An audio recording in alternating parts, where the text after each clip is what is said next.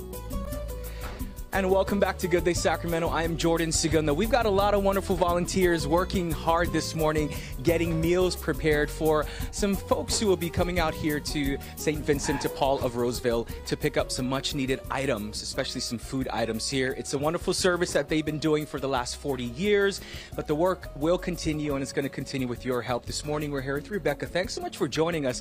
I know some of the volunteers have come in early this morning. Tell us what's happening here and how important services like this are for the community. So today we have a drive-through food distribution, and what's happening here this morning is that all of our grocery carts are being filled. We will have up to roughly 120 households come through here in 2 hours, and each family will receive a full cart of groceries, hoping to supplement their food budget for the week. They can come here every week and receive a grocery cart full of groceries. I mean, this is wonderful. We're seeing the shelves filled with food items, and when you think about it, you know, some families, they're struggling to even put food on the table, but you guys have been helping people out for over 40 years, right?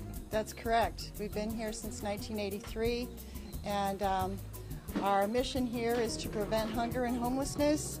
So our hope is that if we can help put food on the table, then families can use their hard-earned money to supplement their groceries, their grocery budget, and then use that money for other things like rent and utilities. Right, and we know, in this day and age, it's a little bit of a struggle. We're going to step out here because we're seeing a lot of these wagons already filled with carts now. Here at St. Vincent, this is just one program that you guys offer. Not only do you guys give out food, but you guys also have rental assistance, right? We do have rental and utility assistance, all funded by grants.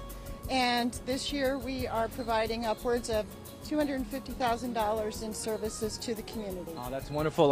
Rebecca, thank you so much. I want to bring in Tom here. This is the founder of this wonderful organization. Tom, you guys are having a big fundraiser happening this weekend. It's going to help you guys bring in more funds, more money for your program so that it can continue to help out the local community. Tell us all about it, because there's a fun theme about this weekend's fundraiser, right? Yes, our theme is Don't Stop Believin'. It's an 80s music theme.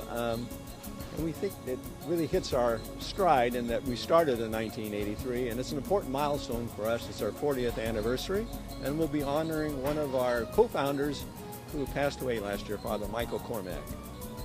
This wonderful fundraiser again will not only honor him but also raise money for this organization. And you guys do a lot of work for the families out there. Now, people who are watching this and think, I might need some help, and they might be a little embarrassed to reach out. How can people get connected with you guys and utilize your services?